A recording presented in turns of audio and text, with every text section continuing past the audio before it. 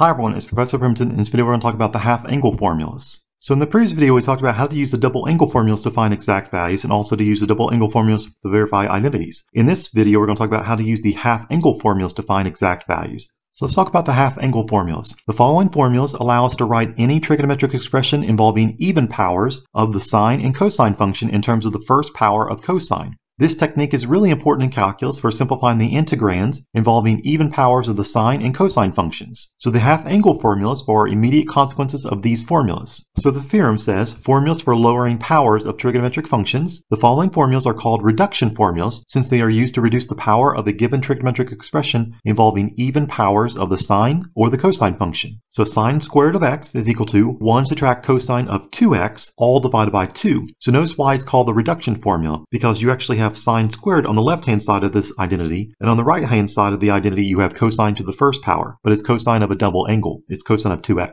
And then you also have cosine squared of x is equal to 1 plus cosine of 2x all divided by 2. So again, it's called a reduction formula because you start with cosine squared of x, and you can reduce the power by using this identity to get cosine to the first power, but it's cosine to the first power of the double angle 2x. So notice how the sine squared of x and cosine squared of x, they are very similar in terms of the identities. You have 1 subtract cosine of 2x all divided by 2 for the sine squared of x, but then cosine squared of x you have 1 plus cosine of 2x all divided by 2. So they're very similar. And then the tangent squared of x can be reduced in terms of power as well by using the identity 1 subtract cosine of 2x all divided by 1 plus cosine of 2x is equal to tangent squared of x. And again, these are obtained from the double angle formulas for the cosine function. So the following example, we're going to show how to lower powers in the trigonometric expression to an expression involving the first power of the cosine function. So example 3, we're going to lower powers in a trigonometric expression, express the trigonometric expression sine squared of theta times cosine squared of theta in terms of the first power of the cosine function using the reduction formulas for the lowering powers of trigonometric expressions. So we're going to start with sine squared of theta times cosine squared of theta, and we're going to reduce them in terms of powers to be just in terms of cosine to the first power, using the formulas for lowering powers. So sine squared of theta was equal to 1 subtract cosine of 2 theta all divided by 2, and cosine squared of theta was 1 plus cosine of 2 theta all divided by 2, using the formulas for lowering powers, for the sine function and also the cosine function. And again, those are obtained from using the double angle formulas for the cosine function. So now we have 1 subtract cosine to the first power of 2 theta all divided by 2, and 1 plus cosine to the first power of 2 theta all divided by 2. Well, now we need to multiply these two expressions together. Notice you have 2 terms in the numerator, and you also have 2 terms in the other expression in the numerator as well. And so you can use the FOIL method to multiply the numerators together. So you have 1 times 1, 1 times cosine of 2 theta, negative cosine of 2 theta times 1, and then also negative cosine of 2 theta times cosine of 2 theta, also in the numerator. And the denominator will be 2 times 2, which will give you 4. So when you multiply the numerator, you'll have 1 times 1 gives you 1, 1 times cosine of 2 theta will give you cosine of 2 theta, negative cosine of 2 theta times 1 will give you negative cosine of 2 theta, and then you have the last 2 terms multiplied together. They'll give you cosine of 2 theta times cosine of 2 theta, and the denominator was 4. So the middle 2 terms will cancel out because they're opposites of one another. They'll actually equal to 0 when you add. You have cosine of 2 theta, subtract cosine of 2 theta, that's 0. And then the first term will stay 1, and the last term, cosine of 2 theta times cosine of 2 theta, is really cosine squared of 2 theta, all divided by 4. So notice we've simplified the expression as far as possible, except now we have cosine squared of 2 theta. The power on the cosine function is 2, and so we can actually use the reduction formulas or the formulas for lowering powers again, where we can rewrite the cosine squared to be in terms of cosine to the first power. So 1 subtract cosine squared of 2 theta, 1 will stay the same, but then cosine squared of 2 theta, let's use the formulas for lowering powers again. We have 1 subtract cosine squared of 2 theta is 1 plus cosine of 2 times the argument. So it's 2 times 2 theta, and it's all divided by 2. So that's the numerator. 1 subtract cosine squared of 2 theta is 1 subtract 1 plus cosine 2 times 2 theta, all divided by 2 in the second term, and the denominator just stays 4. And so when you have 2 times 2 theta as the argument of the cosine function, that's really cosine of 4 theta. So the numerator is 1 subtract 1 plus cosine of 4 theta divided by 2 in the second term, or the second fraction. And now if you want to simplify even further, the numerator, you have 2 terms, you need to be able to subtract them, you need to have a common denominator. So the LCD, or common denominator, is 2, so you need to rewrite 1 to be 2 divided by 2. So the first term becomes 2, and then subtract 1, and then subtract cosine of 4 theta. The subtraction sign will affect the sign of both terms in the numerator of the fraction. It'll be subtract 1 and subtract cosine of 4 theta. And then the common denominator was 2, or the LCD. And then it's still divided by 4.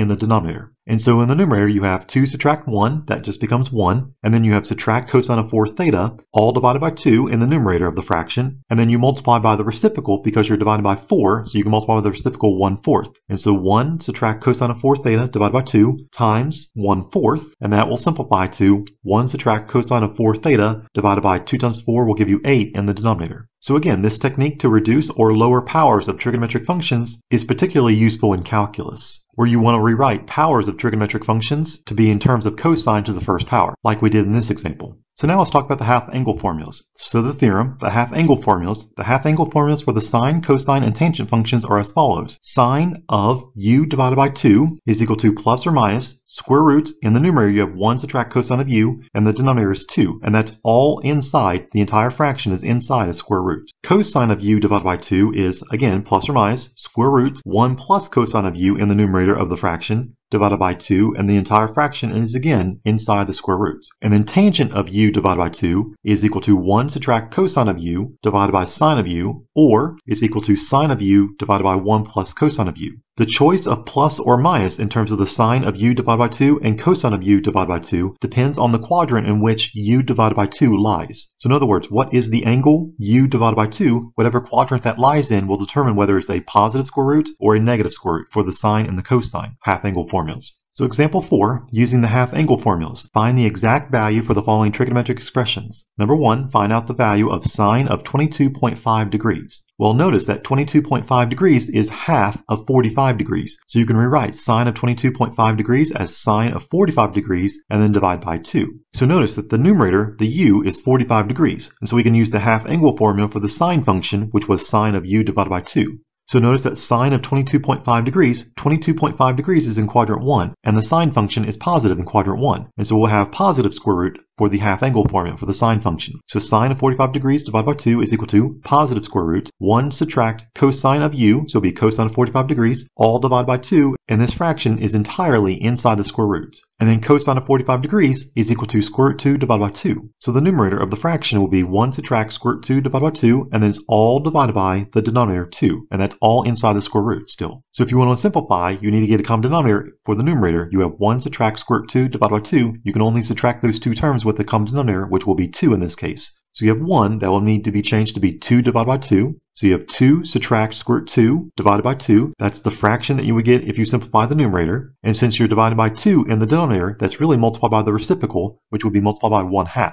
So you have inside the square root, 2 subtract square root 2 after you simplify the numerator, divided by 2. That's the LCD. And then multiplied by the reciprocal of the denominator, which was multiplied by 1/2. So the numerator stays unchanged. It'll be 2 times 1, that's 2, and then negative square root 2 times 1 will be subtract square root 2. And then the denominator will be 2 times 2, which will give you 4. And so you can take the square root of the numerator and denominator separately now. Square root of 2 subtract square root 2 is the numerator. And then the square root of the denominator will be square root of 4, which will give you 2. And so this is the exact value for the sine of 22.5 degrees. It's square root 2 subtract square root 2 in the numerator, and then you divide the entire numerator by 2.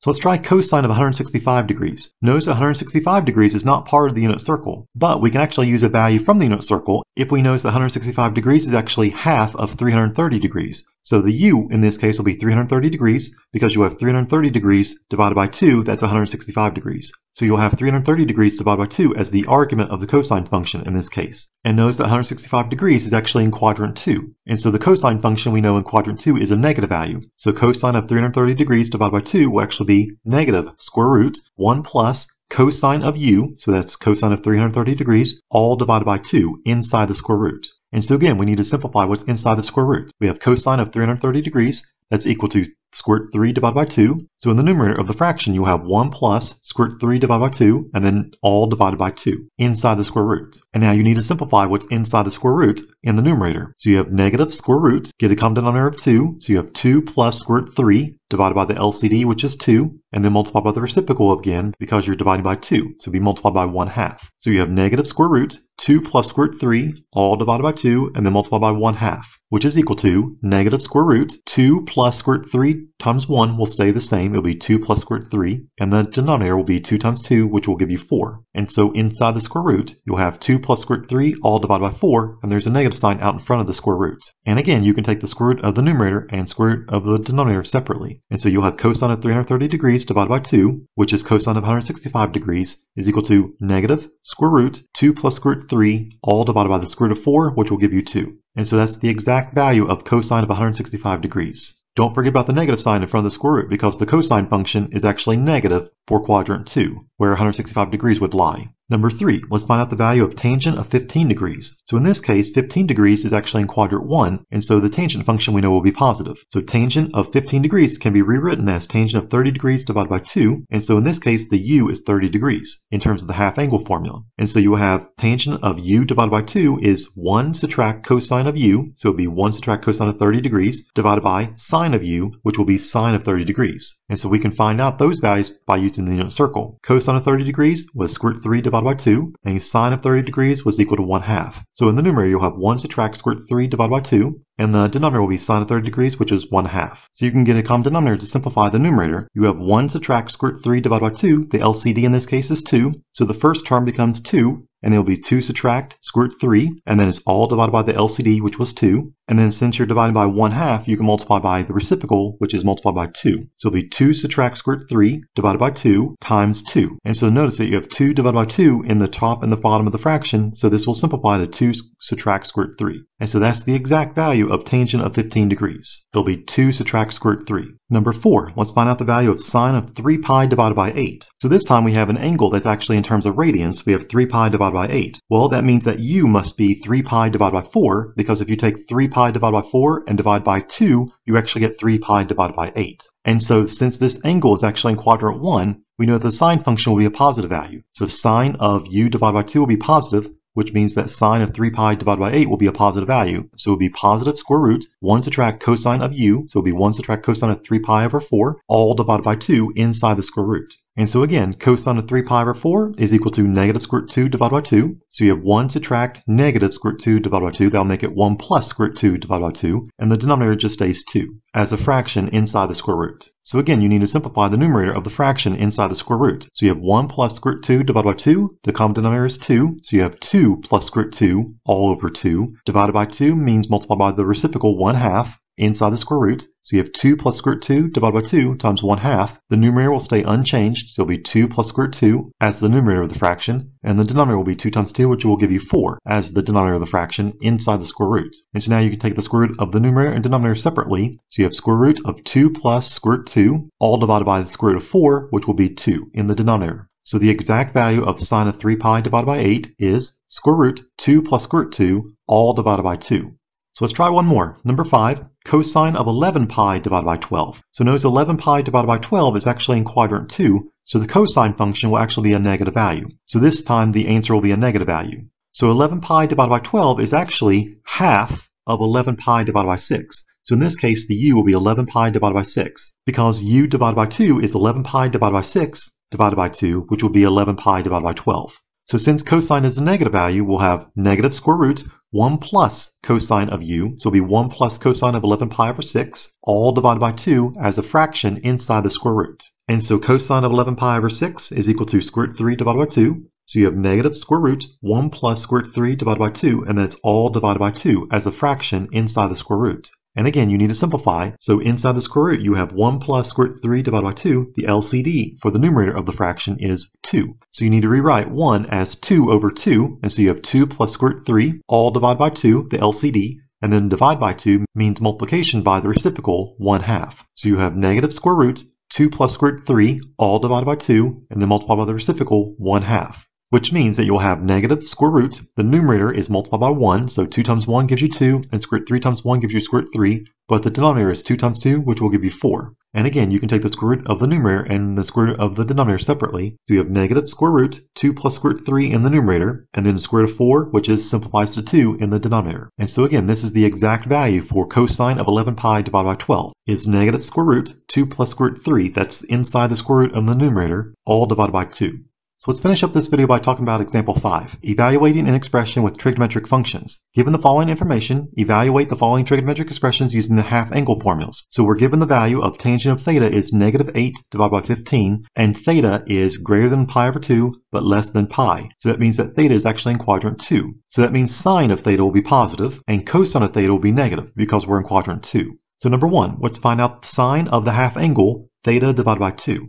So since theta is in quadrant 2, we'll actually have the sine function be positive. So that means we'll have sine of theta divided by 2 is equal to positive square root 1 subtract cosine of theta, all divided by 2. So we need to find out what is the value of cosine of theta. So let's use a Pythagorean identity. We're given the value of tangent of theta. We need to use the Pythagorean identity. Tangent squared of theta plus 1 is equal to secant squared of theta. And from secant of theta, we can actually find out the value of cosine of theta. So secant squared of theta is equal to tangent squared of theta. Well, tangent of theta was -8 divided by 15. So we'll have -8/15, and that's all squared. And then we need to add 1. So it'll be 64 divided by 225 plus 1. And if you get a common denominator, you'll have 64 over 225 plus 1 is 289 divided by 225. And this is equal to secant squared of theta. And so if you want to get secant of theta by itself, take the square root on both sides of the equation. And so secant of theta will be plus or minus square root of 289 divided by 225 inside the square root. Since we know that cosine of theta is negative, that means the secant function of theta will also be negative. So secant of theta will be negative square root 289 divided by 225 inside the square root. And so the square root of 289 is equal to 17, and the square root of 225 is equal to 15. So secant of theta will be -17/15. And so cosine of theta is the reciprocal of the secant function. So cosine of theta will be the reciprocal, -15/17.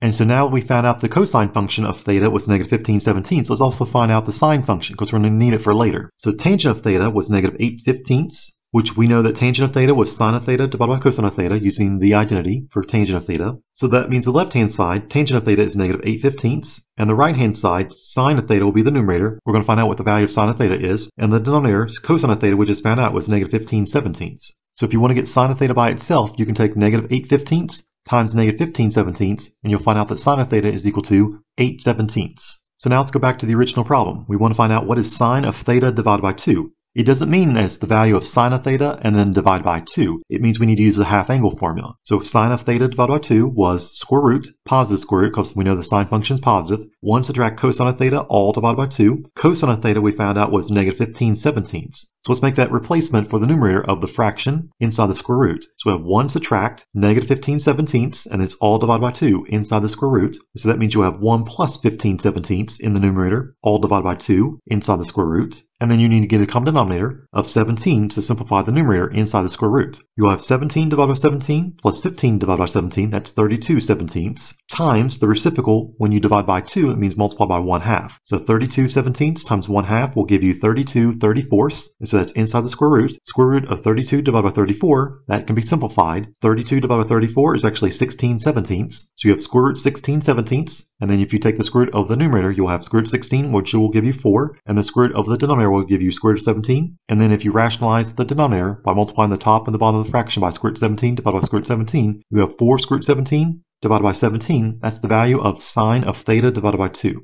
So number 2, let's try finding out the exact value of cosine of theta divided by 2. So since theta is between pi over 2 and pi, theta divided by 2 will actually be in quadrant 1. And so cosine of theta divided by 2 will actually be a positive value. So we have square root 1 plus cosine of theta, all divided by 2, inside the square root. And so cosine of theta we just found out was -15/17. So we have square root 1 plus -15/17, and that's all divided by 2. And again, if you want to simplify the numerator of the fraction inside the square root, you need to find a common denominator because you have 1 subtract 15/17. The LCD is 17. So it'll be 17 divided by 17, subtract 15 divided by 17. That's 2/17. And if you divide by 2 inside the square root, you will be multiplied by 1/2 inside the square root. And so 2/17 times 1/2, the 2's will cancel out, and so you have 1/17, and that's inside the square root. And then if you want to take the square root of a fraction, you can take the square root of the numerator and square root of the denominator separately. So square root of 1 gives you 1, and square root of 17 will be the denominator. And if you rationalize the denominator by multiplying the top and the bottom of the fraction by square root 17 divided by square root 17, you have square root 17 divided by 17. That's the value of cosine of theta divided by 2. And then number 3, let's find out the value of tangent of theta divided by 2. So we're going to use the half angle formula for the tangent function now. So tangent of theta divided by 2 was 1 subtract cosine of theta divided by sine of theta. Well, earlier we found out the value of cosine of theta and also sine of theta. So we can make those substitutions in the numerator and denominator. So 1 subtract cosine of theta will be 1 subtract -15/17. That's the value of cosine of theta. And then the denominator, sine of theta, we found out was 8/17. So it would be 1 subtract negative 15/17 in the numerator and 8/17 in the denominator. So you have 1 plus 15/17 in the numerator and then divide by 8/17 in the denominator. So if you simplify the numerator, you'll have 32 divided by 17, and then the denominator is 8/17. So since you're dividing by fractions, you can multiply by the reciprocal of the denominator, and you'll have 32/17 times 17 divided by 8, and so that will simplify just to be 4. So tangent of theta divided by 2 is equal to 4. So this finishes our video on half angle formulas. We use the half angle formulas to find exact values. If you have any questions about any examples of this video, please let me know. Or if you have any questions while you work on the homework for this section, please let me know as well. And I'll see you at the next video when we talk about solving basic trigonometric equations.